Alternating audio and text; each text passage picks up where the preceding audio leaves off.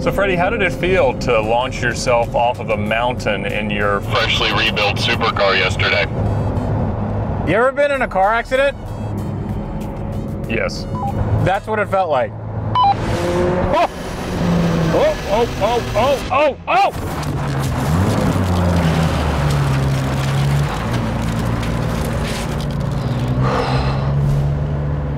Auto Tempest had challenged us to buy a wrecked and repaired supercar for the price of a new Corvette Z06. We had tested the high-speed capability of our hoopty-grade exotics. I had beaten a 17-year-old child in a $500 car in the fairest of fights, and Freddy stayed on track long enough to claim the highest top speed of the day. Our next challenge had been offered by the Ticket Clinic, and it was to drive our brightly colored supercars south to the mecca of automotive excellence, Monterey Car Week, and to make it there without requiring their services. If we got a ticket in California, even though our licenses were from other states, we would still be facing costly fines, insurance premium increases, points on our licenses, risks of suspension, and possible jail time. Of course, if we had, the Ticket Clinic's lawyers would be there as the perfect partners in our fight. The stakes were set, the destination was targeted, and the game was afoot. Unfortunately, it wasn't much of a game at all. Come to Car Week, they said. It'll be fun, they said. Come see our world-famous traffic. This is why we finish cannonballs in the middle of the night. Thankfully, my seats are soft and comfy. How about you, Freddie? So this has the carbon-backed P1 seats, which are terrible. They're very, very bad. My back is not doing well, and my hips are being ground into a fine paste. Tell me your body mass index isn't where you want it to be without telling me your body mass index isn't where you want it to be. Listen, he who has dead knees should not throw glass stones or something. Now it's starting to open up. Here we go. Oh, yeah. A break in traffic meant that we could actually try to make good time towards Monterey. It also gave my McLaren an opportunity to show how well built it was.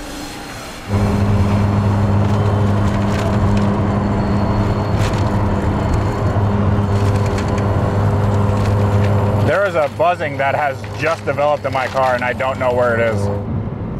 Like a vibration buzzing or an electronic buzzing? Like a vibration, like some trim is hitting some other trim, and it's just at a certain RPM at a certain frequency. Wonder how that could have happened. This has been 2 years in the making. I've spent the most money on this car that I've spent on anything ever, including my house. That gold exhaust, gold horsey, and gold wheels. Tyler, I feel like you need a single gold tooth to be the driver.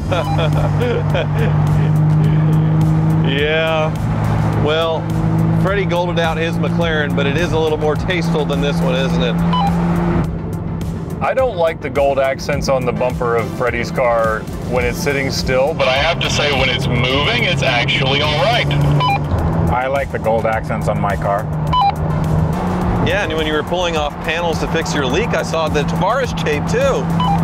I wouldn't talk about panels coming off on that car. Everything's falling apart in your Ferrari. I've had some high-mile Ferraris, and they really do degrade a lot more quickly than you'd imagine. I've driven one of these with 2,000 miles. It drives exactly the same. I admit it doesn't look the same, but it drives the same. My back, ow! We were finally moving forward at a steady pace, until we were reminded of California's favorite pastime. And now it's a parking lot. Well, at least we don't have to worry about needing the Ticket Clinic's services. Ah! Ah! My back! Ah! All right, guys, this constant like stop and go at 7 miles an hour, my back really actually does hurt. And what would you like us to do about that, Freddie?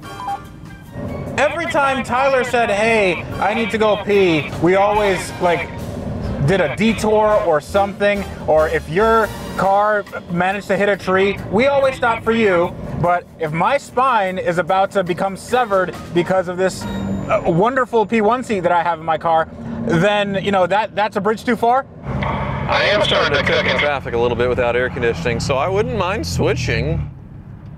I'll drive your McLaren, Freddy. You can get in the hot 458, and Tyler, you can enjoy my air conditioning. You want to pull up and onto the shoulder? No, we just do a fire drill in traffic right now. Hopping out.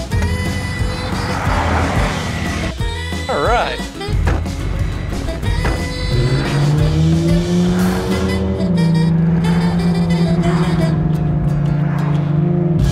Freddy, you looked a little stiff there. Tyler, there's a lot of warning lights in this car. Well, if you just ignore those, it drives just like a new one.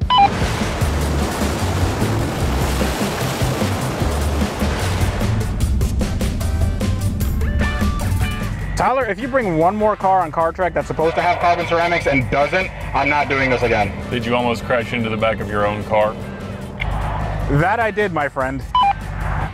So you're lying again. The brakes on that car are fine. The 456 had normal brakes. You are just a liar. The pedals are very close together. So much, in fact, that I had to take my shoes off to drive this car. But the worst thing about this is those brakes. When you drive into people's cars, you point out things that are broken that are absolutely not broken or so not wrong with their cars. Every single time you pick apart. Freddy's life on the internet before YouTube was just trolling people, which is exactly what he's doing now. Tyler, I'm gonna say this very nicely. Your car is not good. You're making that up. You've driven the car 20 feet. It's traffic 10 miles an hour. You have no idea. Tyler, I know cars, okay? I know cars. Just shut your mouth before I shut it for you. I'd like to see you try. Can I make your window go up on the passenger side or no? It only goes to the position where it would be if the door was opening. Wonderful. Pull over, I'll fix it. It doesn't really matter. Oh, it literally just heard you were coming and it closed itself. I am not kidding. That's my baby. Please don't let him come back. Please, Ed, you drive. All right, here we go.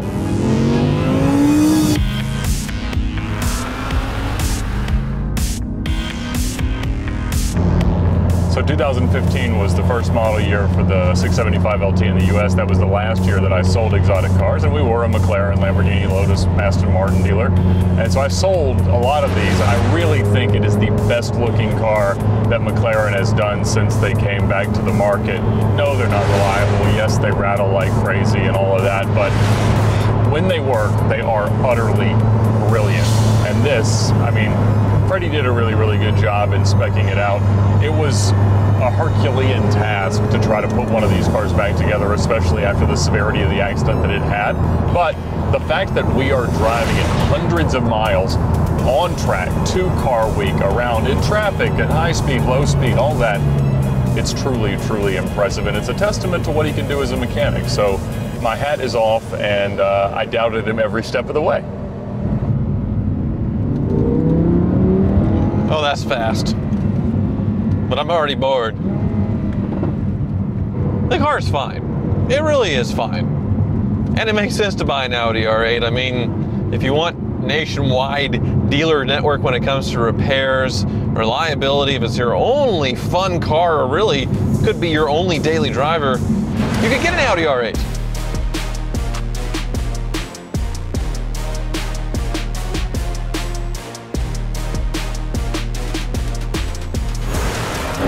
Let's see what this thing does.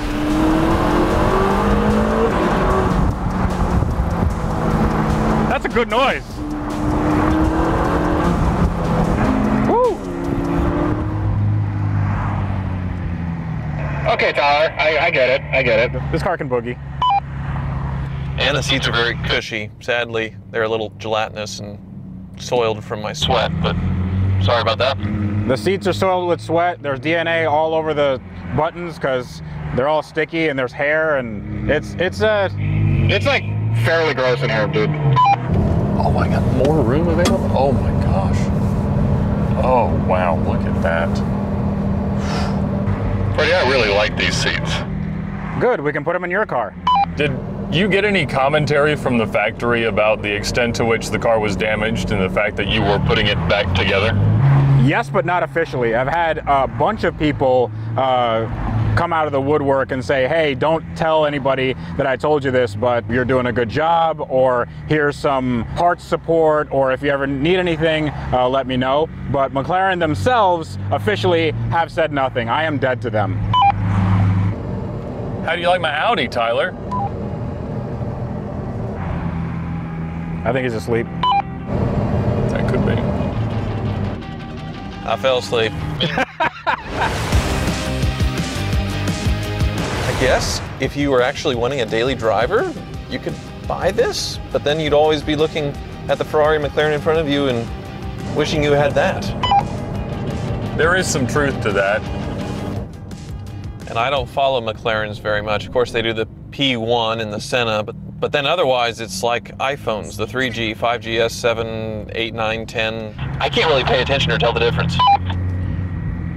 It's really easy, Tyler, okay? So first they came out with the MP4 12C, then they called it the 12C, then they had the 650S, and then they had one with a roof scoop that only came out for like...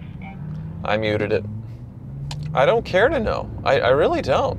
A lot of revised things. After that, they made the 570S, which was a sports series, not the super series. Is he still going? And then... He is still going.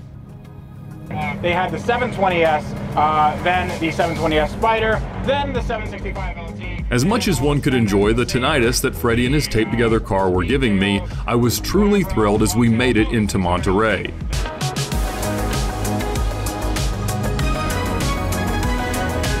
We quickly discovered, however, that our supercars were not so rare or special after all. That's when a new challenge came to mind, and I relayed it to my friends. With all of these incredible cars converging and their owners undoubtedly interested in something a bit more comfortable, we should see who could trade up into the most impressive car. Though men of taste we were, so were the folks we were trying to shrewdly negotiate with. I have a 458. I always wanted to try out a 488. Can we trade keys for like an hour? I'm serious. So, my McLaren is up there. Can we trade cars for like just 1 hour? Would you mind trading cars with me? I've got a beautiful Audi R8. You could drive it for an hour or so. I'll take this for a quick spin. I will not jump it like a valet driver. Dude, I believe that's a Jag XK 120. It's one of my dream cars. Is this a 120? Yes, it is. It's absolutely gorgeous. Thank you. I have a Ferrari 458. We're trying to trade cars. Can we trade keys for like an hour? Yeah. Really? He's joking. Excuse me. Hi. I have a McLaren just down the road. Would you like to trade cars for about... Oh, okay, all right. Nope. I think they were a little creeped out. I'm going to pass this time. Well, thank you anyway. Thank you. I understand. It's gorgeous. Good luck. You. Wax on, wax off.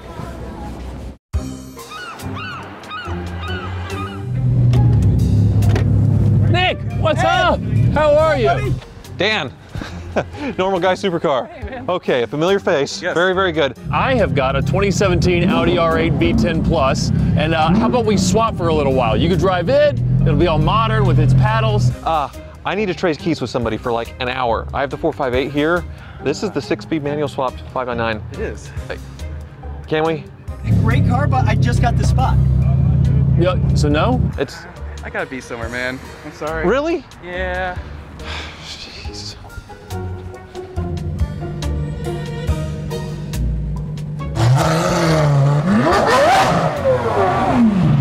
That's loud. I have a McLaren just up the road. Would you trade cars for about an hour? Oh, well, do you think your dad would mind if I just drove it for like just a little bit? And you could drive my R8. This is very pretty, a Monza SP2. I think he'd kill me. Well, I mean, you know, there's worse things to happen. It's not broken down. It's fine. It's fine. It's fine.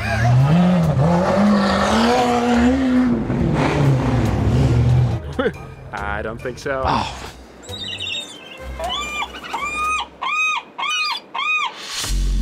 As Wayne Gretzky or Michael Jordan or Nancy Kerrigan probably said, you miss 100% of the shots you shoot in the wrong direction. So we headed for the greener pastures of 17 Mile Drive and found much greater success.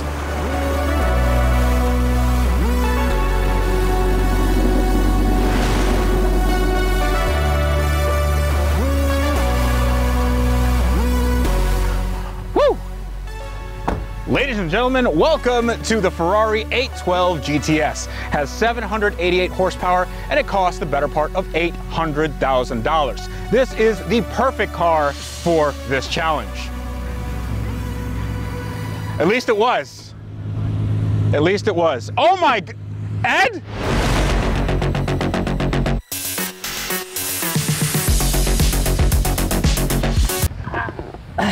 Do you have a spine anymore? I left it back at the R8. Uh-huh. They built this one. Hold on, I got you. There you go, there you go. Okay. Yes. How's your knees? Oh, they are lovely. You look shorter. Look at this. I'll come back to height in a moment. Dude. Like when you... Oh my goodness. Oh.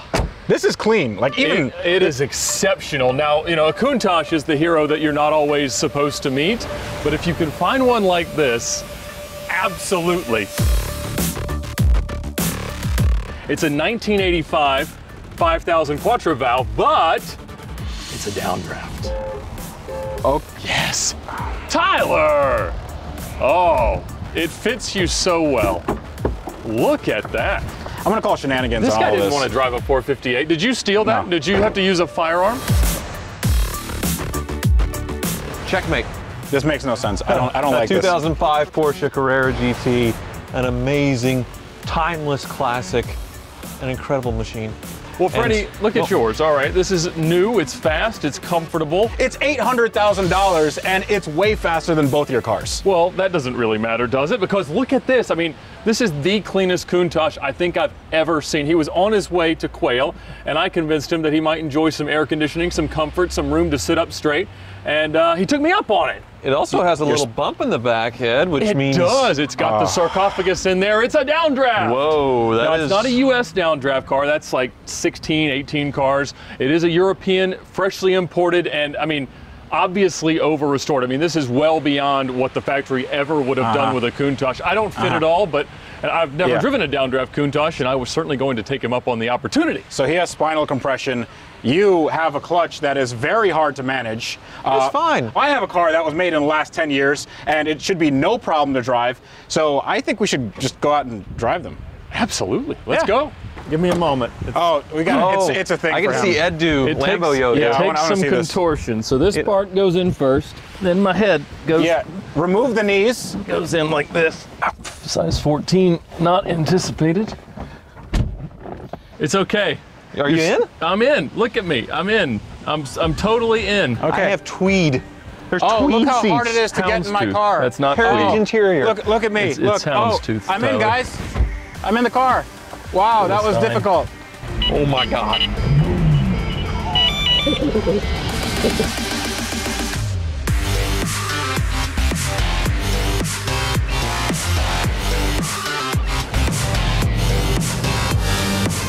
Okay, pulling out in a Carrera GT.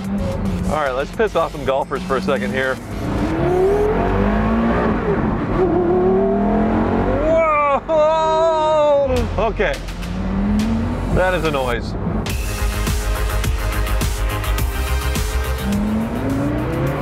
Holy moly! What? Okay, it's been a while since I worked a manual here. That 2005 Porsche Carrera GT. One of the best cars ever. V10, naturally aspirated, 600 horsepower, going to a 6-speed manual transmission. They call this the last analog supercar.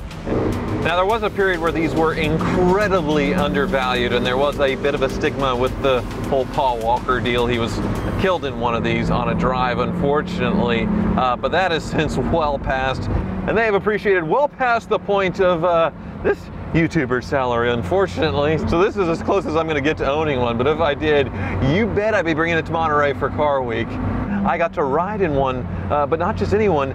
Jay Leno's, I was actually on his show. He blindfolded me, and I had to guess which car I was in. 3 cars. One of them was a Carrera GT, and I knew instantly with that naturally aspirated V10 in the back and a manual shifter up here. But when I went to reach for the shifter, Jay Leno's hand was on it, so I kind of like held his hand in an awkward. Anyway, it was still an amazing experience. We ate hummus afterward in his garage, and he took me for a tour. I'll never forget it. But now I'm driving one. Ed and Freddy did really well. They certainly traded up 2 fantastic, amazing cars, but they are not icons. They are not a Porsche Carrera GT. The last naturally aspirated, big engine, manual shift car that money could buy without any electronic nannies keeping you on the road, like traction control or active suspension. This thing is just old school, but 600 horsepower, and the design is modern, but really timeless. It's one of the best cars ever.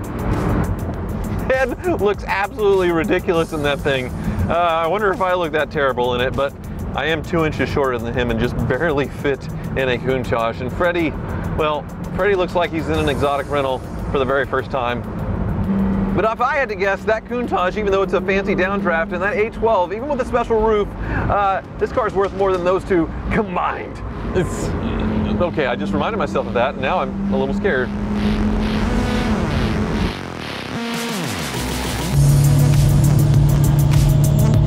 It's not often you get to drive around Car Week for a little while and feel like you're in the coolest car you've seen, but that's been my experience the last little bit.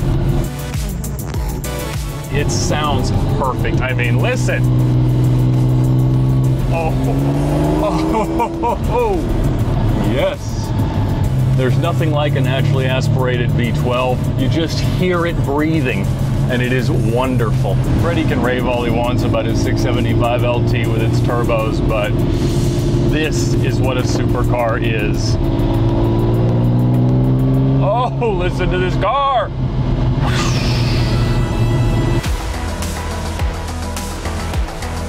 Now, when you drive one of these things in a spirited way, you're supposed to carry something to break your way out, because if you flip the thing over, you can't get out. But, I mean, honestly though, what a way to die. They catch on fire quickly, so it doesn't last long. But this is easily in the top 1% of Countaches, probably the best one. I would not rather be in either of those cars. This thing is magnificent. Oh, what a treat. It accelerates beautifully, it brakes beautifully. The steering is extremely precise, and everything that I dislike being electronic in the R8, I love how analog it is in this car. No, I don't fit. Yes, I can't see. Sure, I have cramps in every joint from my neck to my ankles, but it's Car Week, I'm by the ocean, and I'm in $1 million Lamborghini. It doesn't get a whole lot better than this, ladies and gentlemen.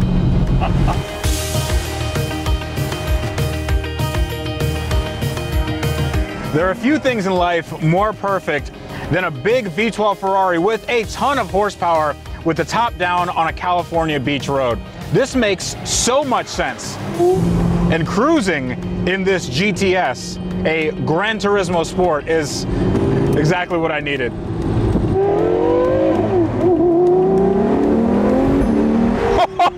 Wow. Okay, all right, there we go. There we go, that's some power. So that is 788 horsepower from a naturally aspirated V12. There's no turbos. This thing is just big and torquey. Now the car that Tyler has, the Carrera GT, that is a little bit smaller, a little bit less torquey. That sounds great. And Ed in his Countach, that is an icon, but I know for a fact that he is extremely uncomfortable. And that's one thing people don't really understand about supercars, because you think they're one way, but when you actually drive them, they're another way.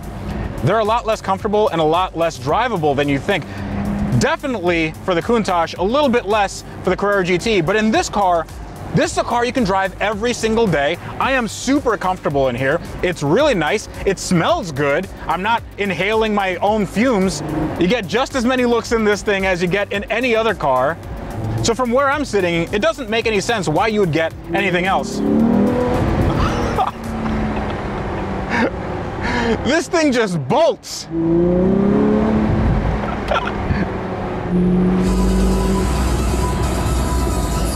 Okay.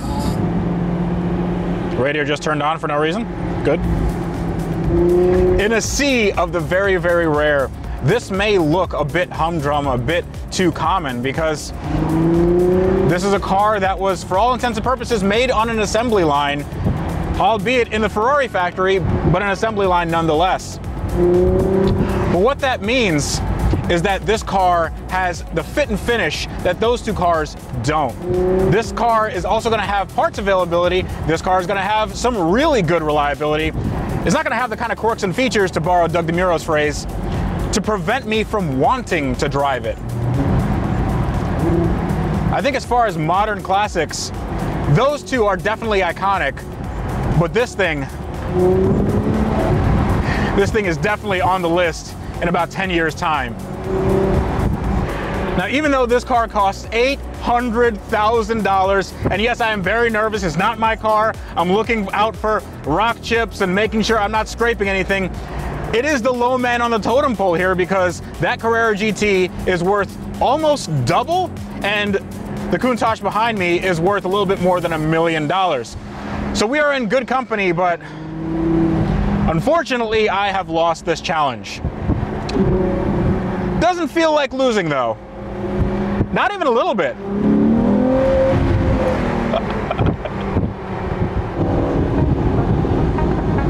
I love Car Week!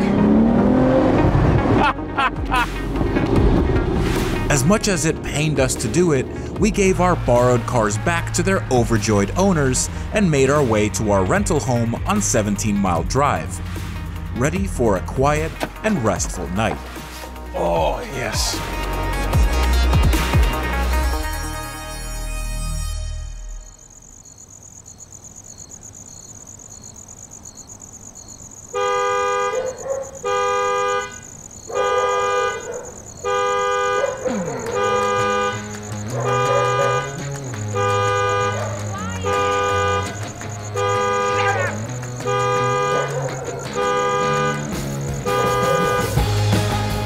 The Lamborghini Gallardo LP 570 Superleggera came out in the US for model year 2011, but there were 5 US press cars built for 2010. And this one, the factory forgot that they left with me when I worked at Lamborghini Atlanta. I drove it more than 4,000 miles and I had to talk myself out of a whole lot of speeding tickets when I got pulled over in it. But today, when you get a ticket, it's more important than ever to fight every one. And the Ticket Clinic is the perfect partner in that fight. Check them out now at the link in the description below to make sure that you've got the perfect partner in your fight against your next speeding ticket. You could be facing costly insurance premium increases, fines, jail time, license suspension, points on your license, and they can help you avoid all of that.